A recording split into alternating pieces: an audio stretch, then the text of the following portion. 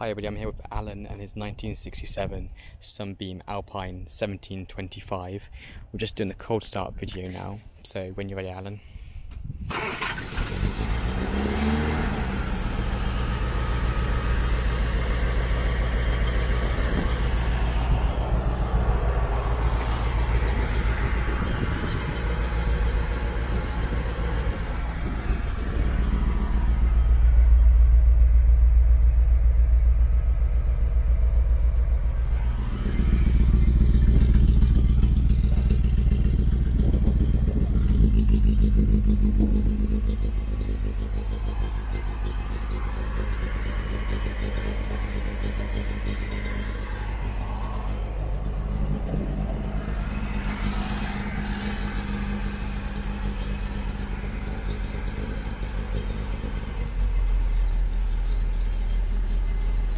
And would you be able to give me some very gentle reps?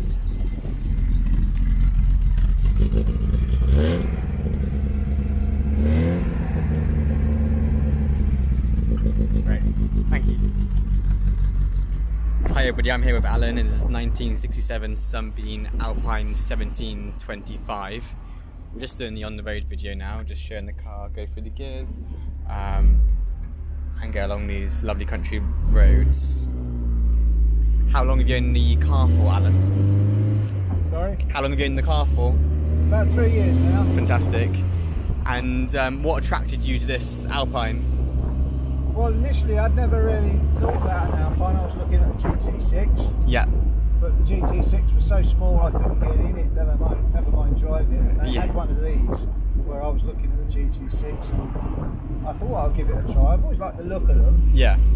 And I got in it and it just fit. I'm 6'4". Yeah. You know, to find a small 60s sports car that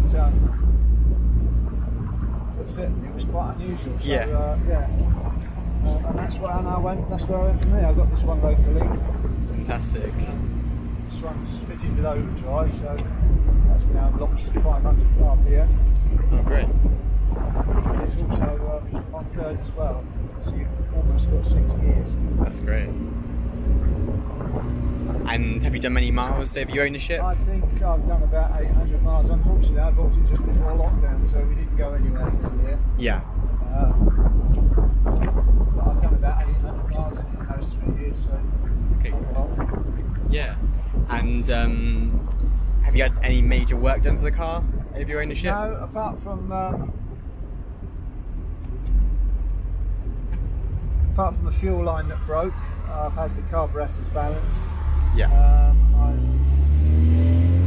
I've changed the seals on the clutch master cylinder. I had a sticky brake master cylinder which I repaired. Yeah. And I recently had both petrol tanks out and had 57 years worth of rubbish emptied out of them. Oh wow. Because I was getting fuel blockages. Okay. But it's fine now. Oh, great. Fantastic. And how does the car feel to drive? Oh, it's tremendous fun. Yeah, yeah. How's the steering? Steering, when it's going, is light, but of course it's not power steering, so when you're trying to manoeuvre it's a bit heavy. Okay. But I couldn't cope with the tiny little thin steering wheel rim, so I put this leather one on, which makes holding it a lot easier. Nice one. And the clutch as well? How does the clutch feel? Clutch is pretty good. Yeah. It's lights near the bottom. Fantastic. This thing is so well geared. I mean, I don't even have to change gear. You can almost drive it like an automatic. I'm doing 25 miles an hour now at top gear. Wow. I wouldn't put it in overdrive, but no. Speed, it's very smooth. Very flexible. Yeah. As a passenger, it everything sounds as it should. It feels great to sit in, and there's no unusual knocks or noises coming from the car at all. How are the brakes as well? The brakes are pretty good. Great. I can demonstrate if you want. I can get that. Fantastic. Hang on to your horses. Really quick. Yeah. Very impressive. Those are power assisted brakes. So wow. makes a difference.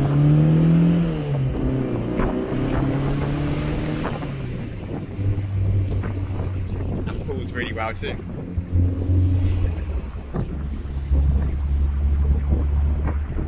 I'm still only doing 35. Yeah. You see it so close to the ground, it feels like you're doing 60. Yeah, it does. It does. It does.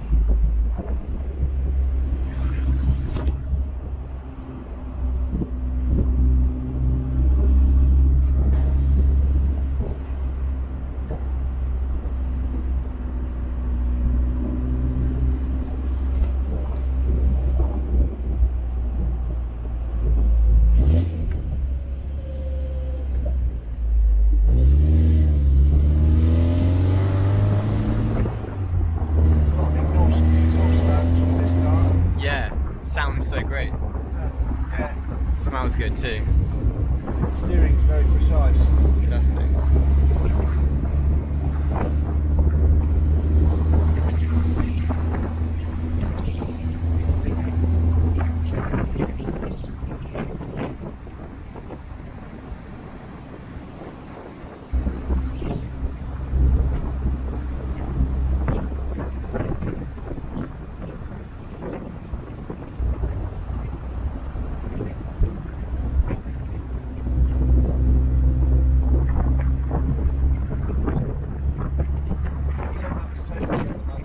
No. It's not really much fun. No, I bet.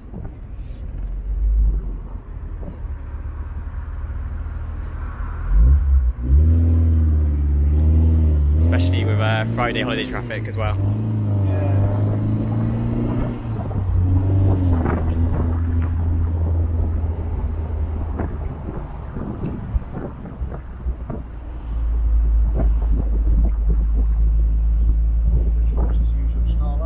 Yeah.